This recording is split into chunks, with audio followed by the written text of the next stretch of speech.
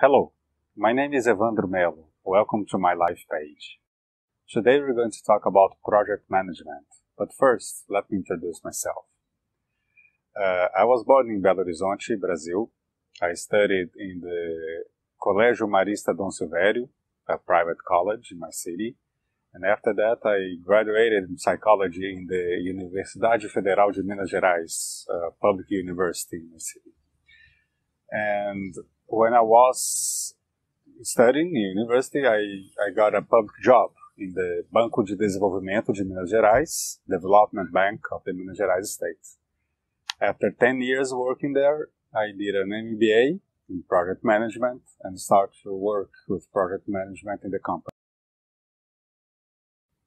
A project is a way to organize your efforts to build, to construct, or to create something new, and that has a time to begin and a time to end. The project is different than the process. When you, for instance, you're building a car in a factory that already exists, this project is just repeating itself. So you're building the same car again and again and again.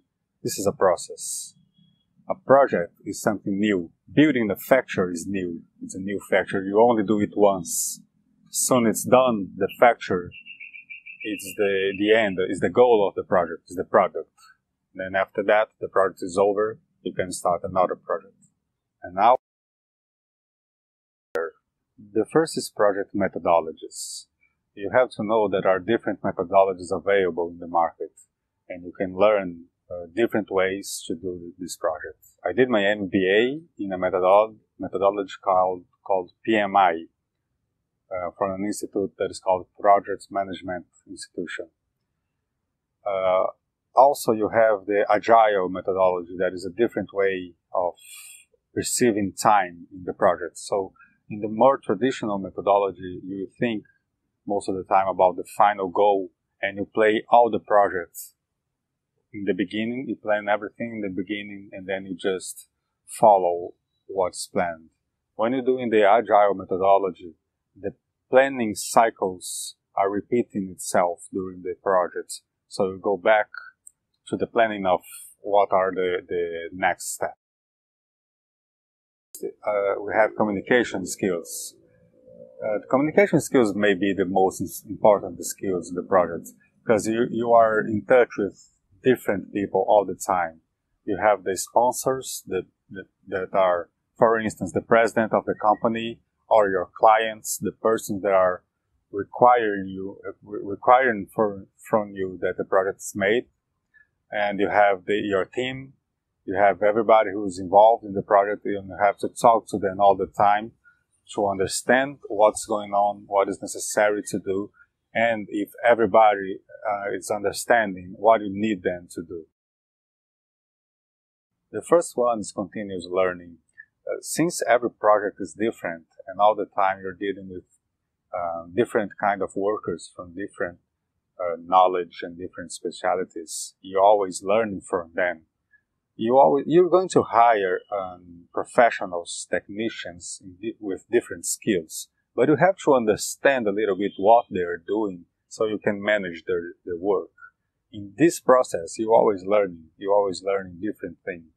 And also, you have to learn how to do the right questions. You have to learn how to criticize. For it, you have also to learn. During the project, you have a big quantity of meetings that you have to be there.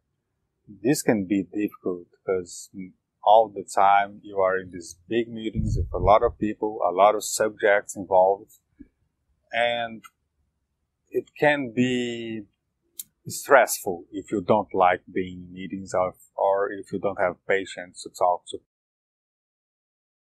In my company, I used to start working at 9 a.m. From 9 to 12, it was a part of the day that the company was not crowded. So we used this time mostly to work on our data and create presentations to the president of the company to show him what was going on.